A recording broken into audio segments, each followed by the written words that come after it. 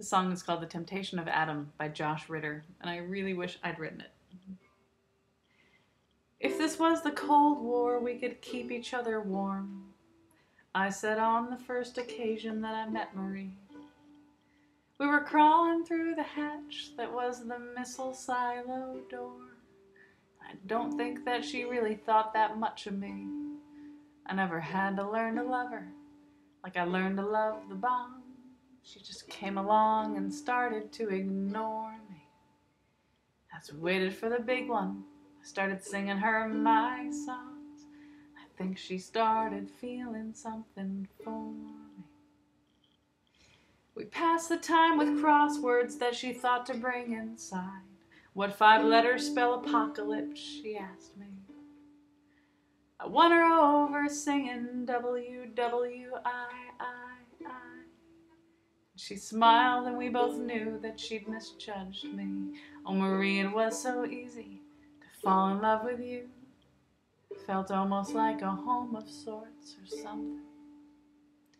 You would keep the warhead missile silo good as new, and I'd watch you with my thumb above the button.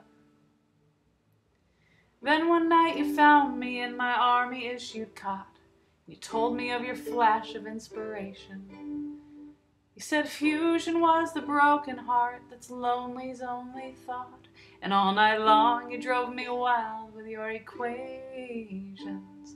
Oh Marie, do you remember the time we used to take, making love and then ransack the rations?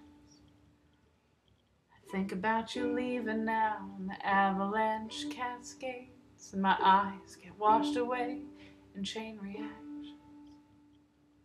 Oh Marie, if you would stay, then we could stick pins in the map of all the places where you thought love would be found. But I would only need one pin to show where my love's at.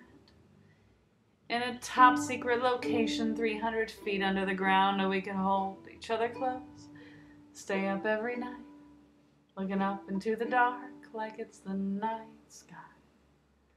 Pretend this giant missile is an old oak tree instead. Carve our names and hearts into the warhead. Oh Marie, there's something tells me things just won't work out above, that our love would live a half-life on the surface.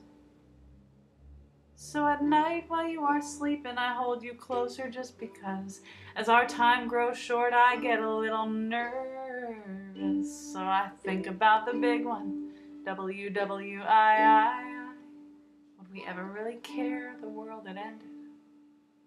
You could hold me here forever, like you're holding me tonight. I think about that great big button, and I'm 10